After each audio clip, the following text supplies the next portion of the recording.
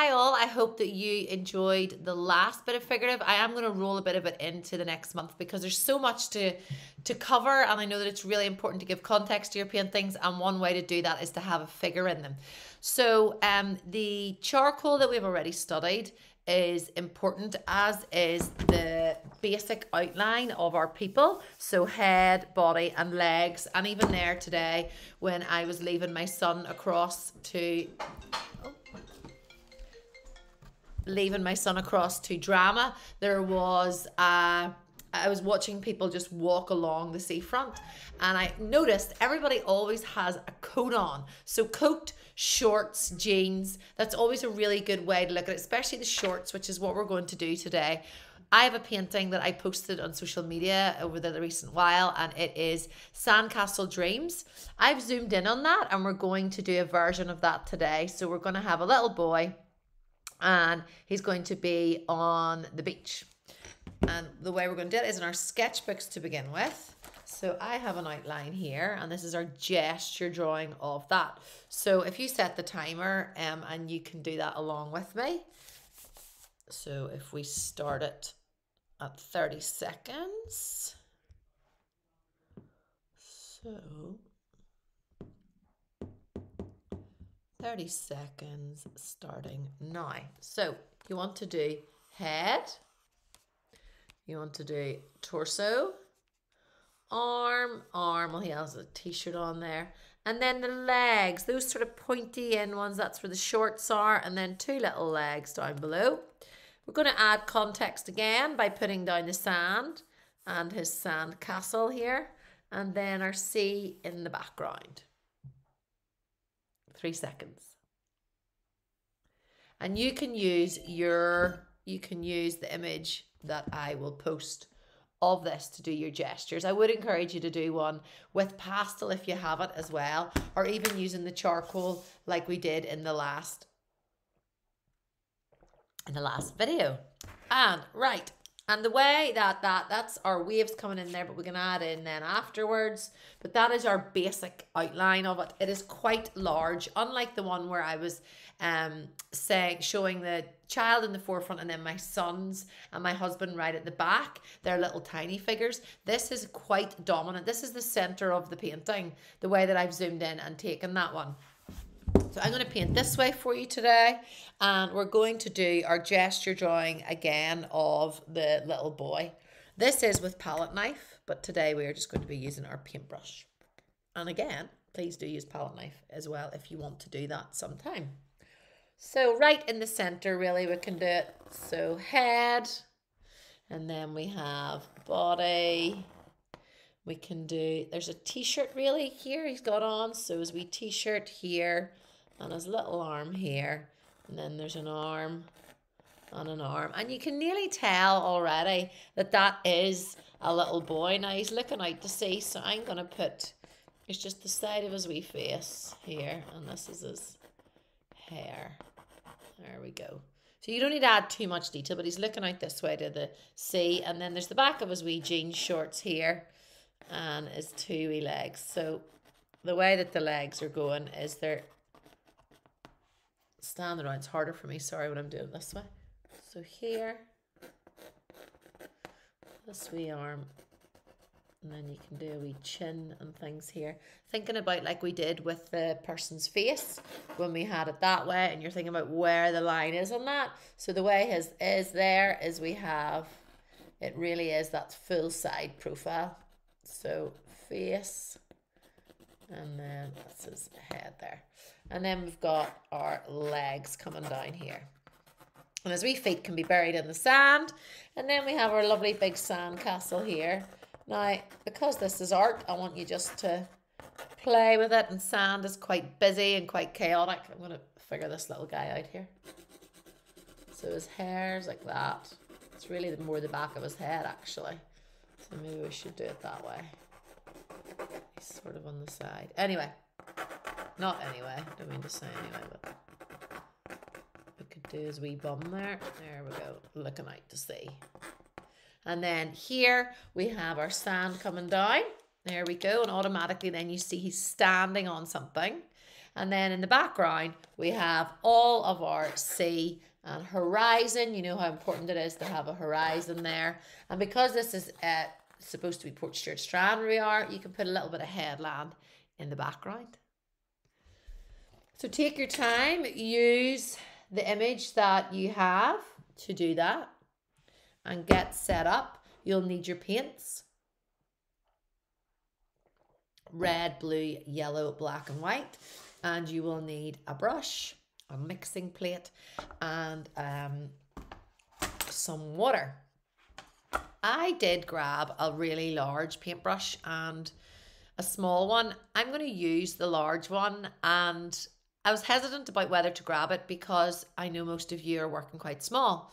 But if you think back to the painting that I did in pouring month, when I was standing up against the canvas and was able to show you how the body moves. If you go right back to last year, and those of you that are brand new, you're very welcome. If you go right back to last year when we were painting with the sticks, and we were drawing with the sticks and painting with paintbrushes on the sticks, we were using our bare feet. When you use a big brush, it actually does, you do have to manipulate around a little bit more, and you can get so teeny and caught up with this. I think it's really good to do this. It pushes you. It's also good if you're pushed for time, and instead of setting the timer on to maybe do like a 15-minute painting, you can use this, which actually will shorten the painting, but will mean that you have got to look through an artist's eyes. You've got to be expressive. And if you look at any of the recent works I'm doing, I'm very expressive and they're very abstract. This is a good way to do that. So let's start with our blues for today. I managed to put this paint all over me. A good cardigan, which was very clever. So these, remember, if you're using a big brush, they do hold on to a lot of the water. I'm going to go in for blue and white to begin with, and just a really basic light blue. So that is some blue and quite a lot of white. Good bit of water on your brush. Load that up, and then this is going to be the very top of our sky. And remember, everything that is in the sky is also in the water. Same way with any person that you put on the beach, there's always a shadow. Even if it's not a sunny day, you'll still be able to feel where the shadow is. We all have a shadow. Ooh, our shadow follows us everywhere. And then right under here as well is where I'm also going to add in that light blue. There we go. Now dip your brush again. And we're going to make that a little bit darker. So add some blue.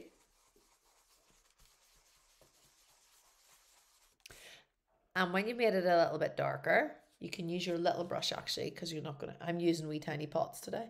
Take some yellow. I'm using my lemon yellow for this. Roll that in and add it together. You'll start to get on the turquoise.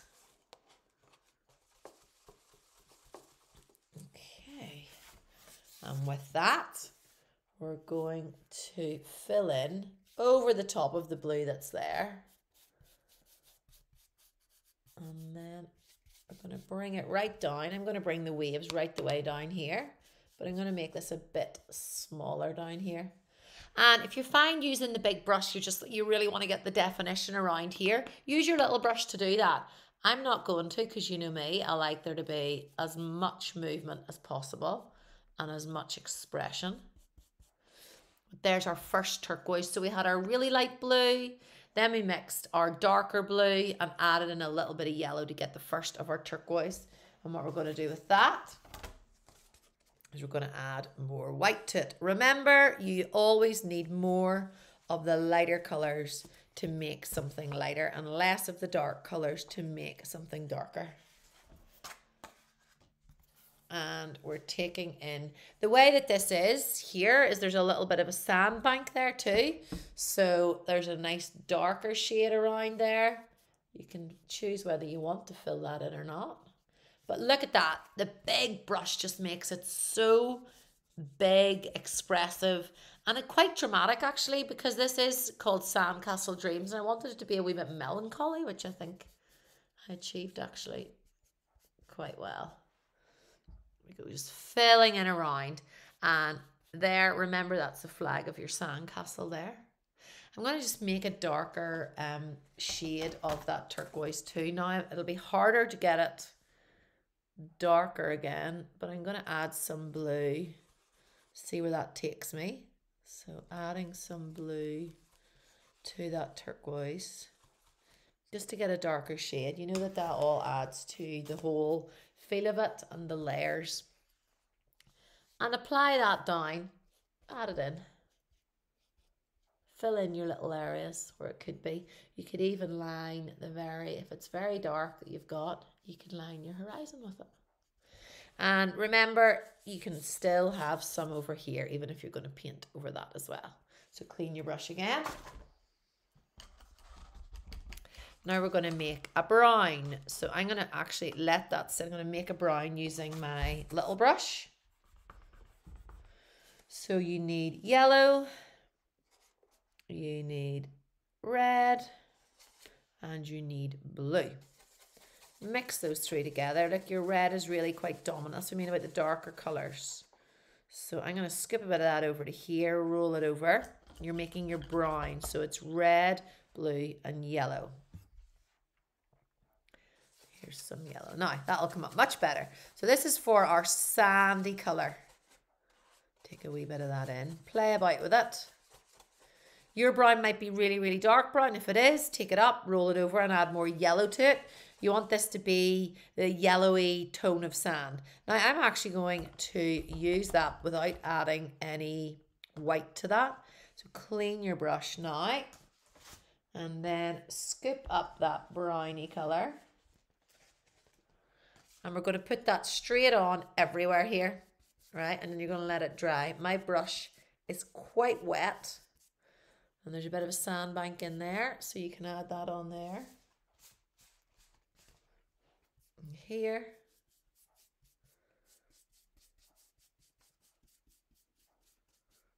There we go. That's our yellowy tony colour. I'm going to add a bit of that into the headland here as well. It's actually lovely. Look at that. Great. Right. Make a darker shade of your brown. Mine's quite watery because I've cleaned my brush and it's holding a lot of it. So just make your darker brown. I'm going to put a wee bit more blue in that. Play about with your browns. The kids at the Easter workshops, I was teaching them about browns and it's frustrating for people to learn. So I'm going to take a bit of white into that brown. No matter what colour your brown is, what shade it is, whether it's more yellowy, you're going to take that, whatever it is, you're going to put white to it and you're going to add it on different parts here too. Now, the sandcastle is going to be darker for me. So this dark brown is going to be the start of the sandcastle. Even though it might be a nice smooth sandcastle, it'll still be a wee bit darker than the rest of the sand. And remember where the person is, where the figure is, you want that bit of shading. You'll probably end up using a bit more shading than that anyway, but here we go. And then that dark brown with our headland. Lovely. Clean your brush again. Just to get a bit of the white off it. But your brown that you have, your browny grey, this colour here, add a little touch of black to it. And again, mine's still quite watery. Oof, nearly gone too far the other way. So bring your brown back in if you can. That's your three colours, red, yellow, blue. Oof. Let's see. Yeah, right. And with a bit of black in it. So you're adding black to whatever you've got. Now I've had to bring it back up to scratch because I had overplayed that there. But this is going to be for the sandcastle. Can you see that? So this is going to be here. For Mr. Sandcastle is... Feels like that. Screen is dirty. There we go. And same with the sandbank and then our shadow here. Now, big brush and doing a person can be quite scary. I'm going to do this for the hair to begin with. And I'm going to just commit. You know, I'm always telling you to just commit to it. There we go. There's the hairs on. There we are. And I've actually used, because I wanted this painting to all be the same palette, I have used a lot of the sand colours in the person, in their skin tone as well. So for the shadows underneath their arms, I'm using that nice dark brown as well. And the same with the legs, with the separation in their legs. And just one line straight down using your big brush. Good work. Now, you can dab whatever you have off there and add a little bit of white to your brown and a little bit of red just to get a bit of the pink tone, skin tone. Your skin tone is really on the, go back to what we had with our under layers, our base layers of the peaches and the blues, but also just play with it. You can always paint over it. So this is, I've added white to that brown, that dark brown, and I've added a little bit of red and a little bit of yellow. And that's going to be the skin tone here and the arms, both arms, and then on both of the legs.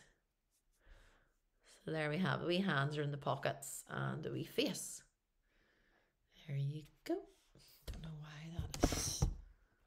So that's a bit better. Cloudy looking. There we go.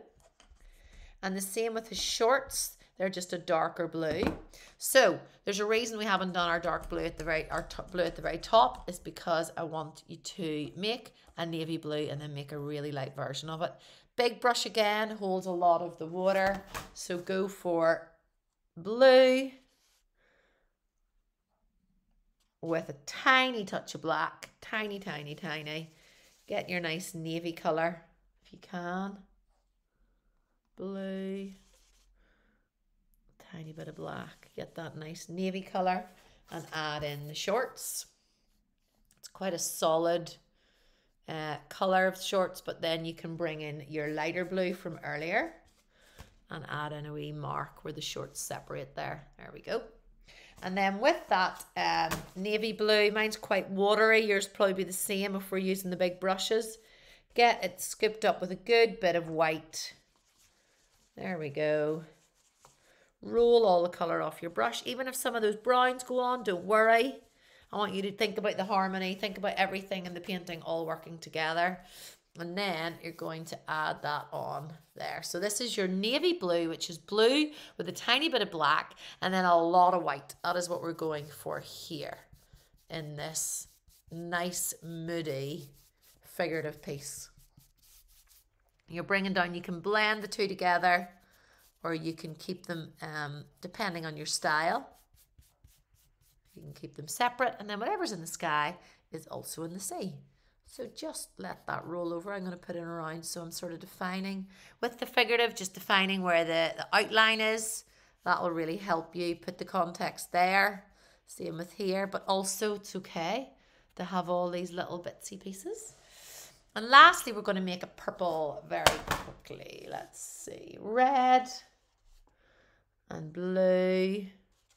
Mix them together and then add some white. So purple with some white.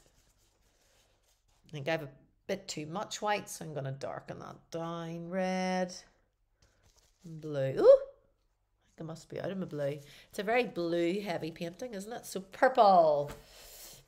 And what we're going to do here is add in just wee bits of detail in the back of the t-shirt and then in the water. There we go. There's even a little bit on the sandcastle and here on the shorts. So that's your purple. Then lastly, you can use your little brush for this. You can clean your big brush really, really, really well if you're able to. Not really able to, but I'm going to scoop it right on there. You know what I like to do to finish them off. And this is for the t-shirt because the t-shirt is pure white. That's what we're going around where the purple is. There's the t-shirt. And then lastly, keeping the figurative really, really standing out here, we're going to put the waves right at the feet. And there's the wee t-shirt. And there's always a few waves in the background, and even you can have then some in the sky of our clouds. Well done. You might need to stop and start that. That was quite a whizzy one there for you, but I really wanted you to have this so you could have it for April, and I look forward to seeing you in May. And just show me your, I love seeing what you've worked on as well at home. It's really important for progression, for your mind, and for you just to get to know yourself and what it is you like to do and like to work with in terms of the arts. And well done, that's your little boy on the beach.